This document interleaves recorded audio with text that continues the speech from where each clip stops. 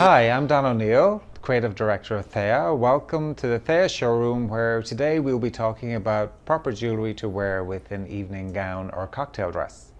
As a designer, I'm asked a lot for the perfect jewellery dresses from my buyers. And a perfect jewellery dress is basically a solid coloured gown that's simple with no embellishment, that allows the customer to wear her beautiful statement pieces. For example, this dress here in navy blue organza is a very beautiful, interesting gown with no embellishment, where you can add your beautiful statement necklace, which could be a beautiful heirloom piece such as this we have here with the sapphire and the pearls, and then accompany that with your beautiful statement earrings, which are also in the sapphires and diamonds, which were lent to us today by Benamoon Jewellery.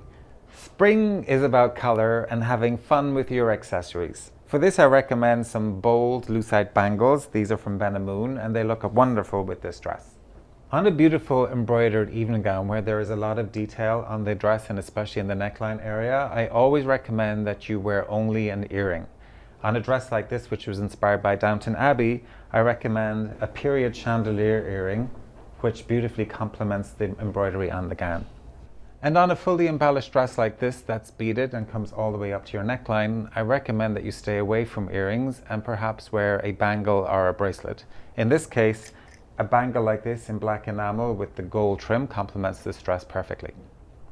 Thank you for joining us in the Thea showroom, and we hope to see you here again sometime soon. Thank you. Bye.